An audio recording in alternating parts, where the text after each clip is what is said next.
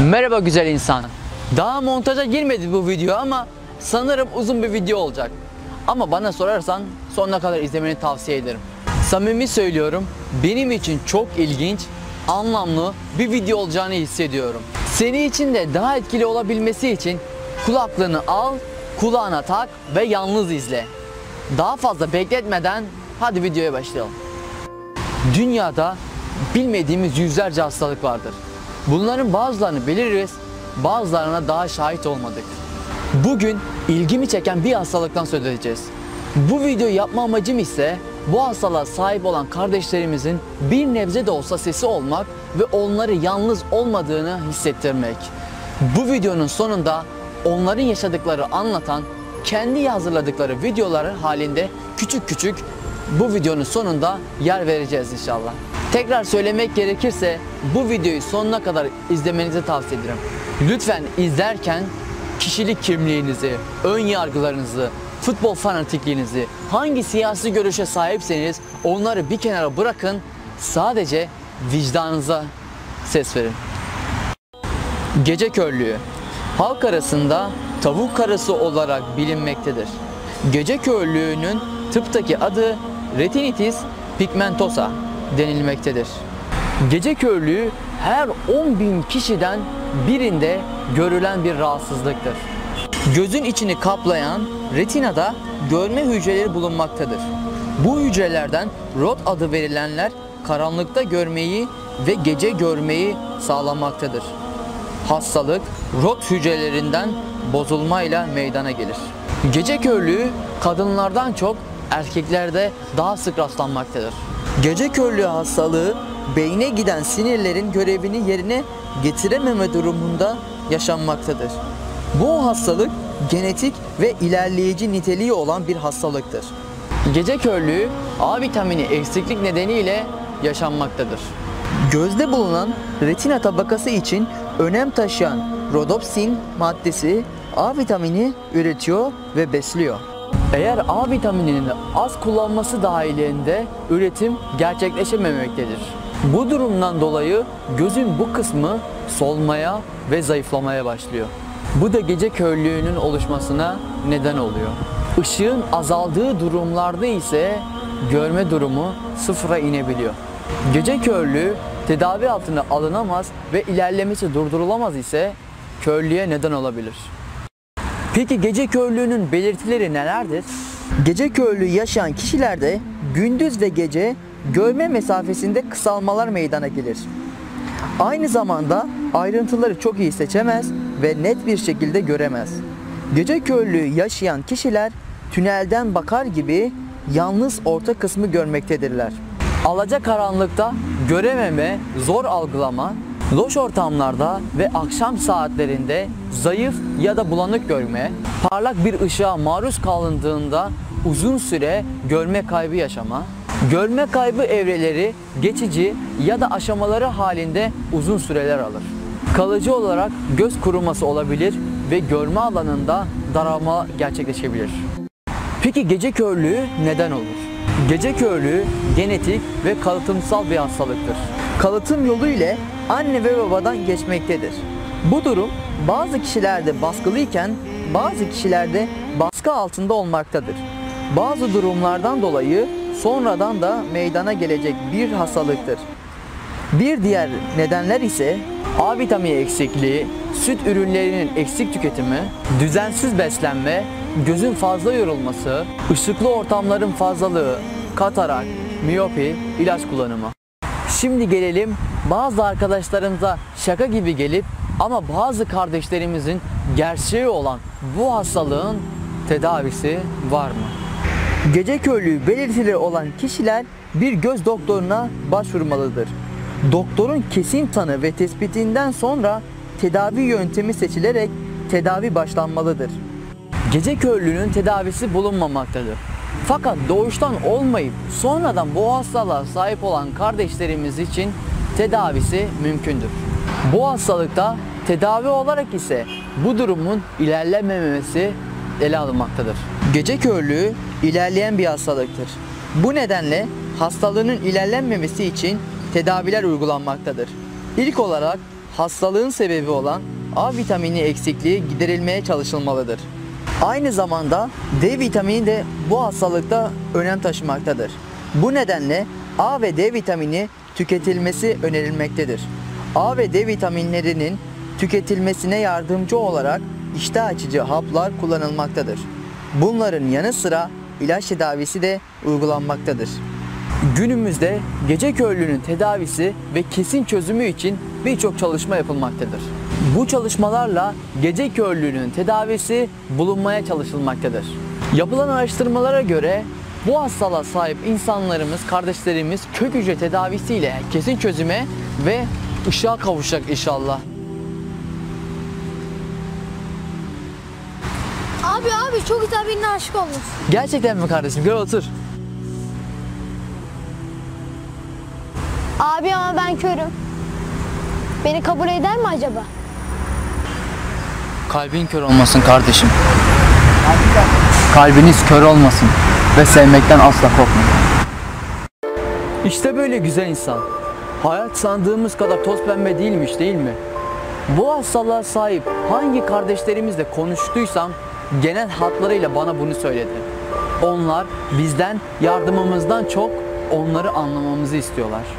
Bu yüzden bazen masumca verdiğimiz bir selamımız, bir tebessümümüz ve yaptığımız bir hareketimiz hiç ummadığımız insanlara ışık tutabiliyor. Karanlıkta kalan vicdanlarımız için, karanlıkta kalan bu kardeşlerimiz için bu ne kadar önemli, değil mi? Kalk yerinden kardeşim, kalk. Git bir onkoloji servisine. Kanserlerle mücadele eden kardeşlerimizi gör. Yetimhaneye git, engelli merkezlerine git. Ya da bu hastalığa sahip bir kardeşimize kardeş ol, destek ol, yardımcı ol, el ayak ol. Hiçbir şey yapamıyorsan bu videoyu her platformda paylaş, en azından onların sesi ol. Bu durumda olan kardeşlerimize maddi veya manevi yardımcı olmak istiyorsan Facebook ve WhatsApp gruplarına ulaşabilirsin. Eğer bunlara ulaşmak istersen de yorum kısmında bize belirtir ya da özelden bize ulaşabilirsin. Şimdi bu durumda olan bir kardeşimizin şiirini seslendirelim. Ondan sonra seni onlarla baş başa bırakalım. Siz hiç direklere çarptınız mı? Siz hiç yoldaki çukurlara bastınız mı? Siz hiç toplumdan kaçmak zorunda kaldınız mı? Siz hiç özür beklerken özür dilediniz mi? Siz hiç sizinle tokalaşmak isteyenin elini boş bıraktınız mı? Siz hiç merdiven ucunu ayağınızla sürttünüz mü? Siz hiç dışarıdan içeriye girdiğinizde aydınlık olmasını beklediniz mi? Siz hiç çocuklarınızı doğru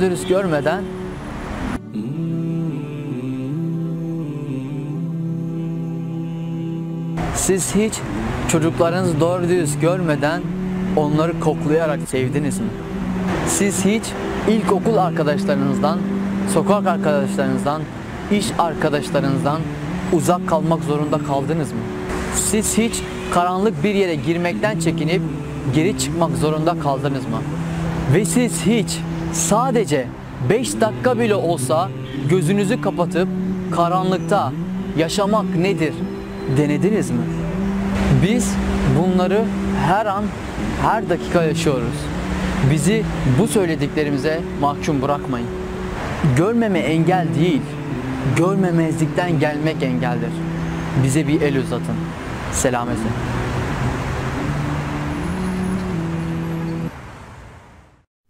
Merhaba. Bundan 5 sene önce henüz adını bile hiç duymadığım retinitis pigmentosa, yani halk arasında tavuk karası diye bilinen hastalığa yakalandım.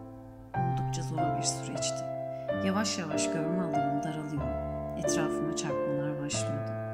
O kadar zor ki, üstelik daha da zor yanı insanların bunu anlamaması. Çünkü her zaman etraflarına geniş bir alanla bakıyorlar. Ben dürbünden bakar gibi bakıyorum mesela. Bu yüzden yanımdan, aşağıdan, yukarıdan geçen hiçbir nesneyi, insanı, canlıyı ya da cansızı görmüyorum. Bu nedenle özellikle sokaklar benim için çok tehlikeli. En çok köpeklere çarpıyorum. Tabii bilirsiniz, köpekler saldırgan hayvanlardır. Çok kez köpeklerin saldırısına uğruyorum. Bir keresinde araba çarptı. Kaldırımları fark edemiyorum. Kaldırımlara çarpıyorum, düşüyorum, kalkıyorum. İnsanlara çarpıyorum. Yeri geliyor bağırıyorlar. Kör müsün? Önüne baksana. Evet, körüm diyemiyorum. Çünkü gerçekten bakınca anlaşılmıyor hastalık. En azından şu an için bende anlaşılmıyor. Ve gitgide ilerliyor. 5 sene önce sadece %10, %20 bir kayıpla başlayan hastalığım şu an %75 ilerlemiş durumda.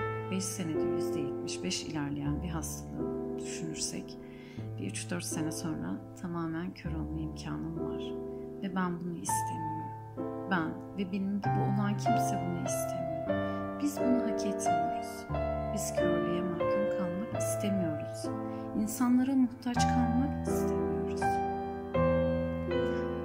Duyduk ki Kayseri'de bulunan Ayşe hocamız kök hücre nakline başlamış. Fakat tedavi giderleri o kadar fazla ki tek göz 30.000, iki göz 60.000. Buna bizim bütçemizin mümkünatı yok, yetmez.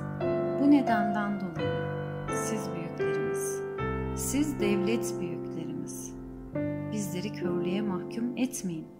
Sağlık Bakanlığı tarafından verilen ufacık bir onayla benim ve benim gibi yüzlerce arkadaşım ışığa kavuşabiliriz. Bu kök hücre bize tamamen ışık olabilir. Bizim umudumuzu söndürmeyin. Bizi başkalarına muhtaç etmeyin. Sizden yardım istiyoruz. Lütfen bize destek olun. Herkese merhabalar. Ömer Sevencan ben. Tavuk karası hastasıyım. Retinitis pigmentosa. Sol gözüm %25, sağ gözüm %10 seviyelerinde görmekte. Ve bu durum bütün tavuk karası hastalarında ilerlemektedir. Bazı çalışmaların olduğunu biliyoruz. Kök hücre çalışmaları. Sağlık Bakanlığımızdan, devletimizden bu konuda destek olmalarını, gerekli laboratuvarların kurulmasını bekliyoruz. Lütfen bize kayıtsız kalmayın. Binlerce hasta sizden cevap bekliyor. Lütfen. Öncelikle merhabalar. 40 yaşındayım. Retinitis pigmentosa. Tavuk karısı, gece körlüğü hastasıyım. Bu hastalık her geçen gün bizi bitiriyor. Gelecekten bir şeyler bekleyemez haldeyiz. Yani önümüze bakamıyoruz. Bir zamanlar yaptığımız hiçbir şeyi artık yapamıyoruz. Gece yattığımızda ertesi gün aynı görüşte uyanamıyoruz. Her geçen gün bizden bir şeyler gidiyor. Bunun farkındayız. Ama bizim hastalığımız gece körlüğü olarak biliniyor ama aslında öyle değil. Bizler gündüz de görmüyoruz veya birçoğumuz görmüyor ve 40'lı yaşlarda tamamen görmemiz gidiyor ve hastalığımızın çaresi yok. Yoktu daha doğrusu. Şu anda Kayseri'de Profesör Doktor Ayşe Öner hocamız bizim hastalığımızla ilgili bir tedavi yapıyor ve tedavide %80 başarı sağladı. Herkeste görme artışı sağlayabiliyor. Ama bu hastalığın maliyeti çok yüksek. Bizler karşılayacak durumda değiliz. Buradan devlet büyüklerine sesleniyoruz. Yani bu tedavi SSK kapsamına alınsın, ödenek ayrılsın veya bilmiyorum yurt dışındaki gibi bu tarz tedavilerde sponsor bulunsun. Devlet büyüklerinden adım bekliyoruz. Yani RP bizi karanlığa gömüyor. Karanlığa gömmeden birilerinin bize el uzatması, bizi aydınlığa kavuşturması lazım. Merhaba, ben Zeynep Kaçmaz. Doğuştan tavuk karası hastasıyım. Yani retinitis pigmentosa. Bu zamana kadar bir tedavimiz çıkmadı. Şimdi kök hücre tedavimiz çıktı. Deneme aşamasındaydı. Artık onayı alındı. Sadece Kayseri Acıbadem Hastanesi'nde Profesör Doktor Ayşe Öner hocamız yapıyor. Fakat parası çok yüksek olduğu için çoğu arkadaşımız bunu ödeyemeyeceğiz. Devlet büyüklerinden yardım istiyoruz. SSK kapsamına geçmesini istiyoruz. Bize elinizi uzatırsanız çok seviniriz. Hayalim araba sürebilmek, tek başıma bir yere gidebilmek, kimseye muhtaç olmadan çocuklarıma bakabilmek ve kitap okumayı çok istiyorum. Lütfen bizi karanlıkta bırakmayın. Bize ışık olun, yeter. Ben Yıldırım. Tavuk karası retinitis pigmentosa hastasıyım. Bizim için Ankara ve Kayseri'de kök hücre tedavileri başladı. Evet, geç kalmadan kök hücre tedavisi olmak istiyoruz. Ama biz maddi sıkıntıdan dolayı çok zorluklar yaşıyoruz. Ben ve benim gibi birçok hasta bu yüzden hiçbir şey yapamıyor. Bizim için her geçen gün ise zarar. Her geçen gün karanlığa gidiyoruz. Biz bir an önce ışığa kavuşmak istiyoruz. Bunun için kök hücrenin ücretsiz olmasını diliyoruz. Devlet büyüklerimizin muhakkak bizde destek vereceğini biliyoruz. Şüphemiz yok. Ama geç kalmadan bir an önce istiyoruz. Selam arkadaşlar. Benim ismim Sadık Örünç. Ben de kök hücre bekleyen hastalardan biriyim. 40 yaşındayım. Gün geçtikçe görme kaybım yükseliyor. Sağ gözüm hiç görmüyor. Sol %10 görüyor. Bu görüş alanım gün geçtikçe düşüyor. Devlet büyüklerimizden, Sağlık Bakanlığı'ndan bu konuyla ilgilenmelerini bekliyoruz. Merhaba, ismim Tamer, 38 yaşındayım ve retinitis pigmentosa hastasıyım. Görme durumum şu anda %10 civarında. 2 kızım var benim. Eskiden görme oranım daha yüksekken onlarla göz göze gelip yüzlerine bakıp o anki psikolojilerini, ruh hallerini anlayabilirdim. Moralleri bozuk mu, neşeliler mi veya bir sorun var mı hemen fark ederdim ama artık görme oranım çok düştüğü için yüzlerini seçemez hale geldim. Ve onların iyi mi, kötü mü, neşeli mi, hüzünlü mü olduklarını anlayabilmem için ses tonlarını analiz ediyorum konuşturarak ve bu gerçekten çok acı veriyor bana. Ben onlarla göz göze gelmeyi özledim, onların yüzüne bakmayı özledim. Bunu ancak herhalde yaşayan bilir sanırım. Duydum ki kök hücre tedavisi başlamış ama maliyeti çok yüksekmiş. Birçok hastanın karşılayamayacağı derecede yüksekmiş hem de. Buradan devlet yetkililerine rica ediyorum.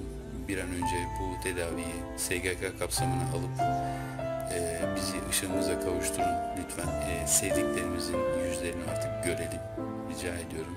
Bir an önce SGK kapsamında bu tedaviden faydalanmak istiyorum.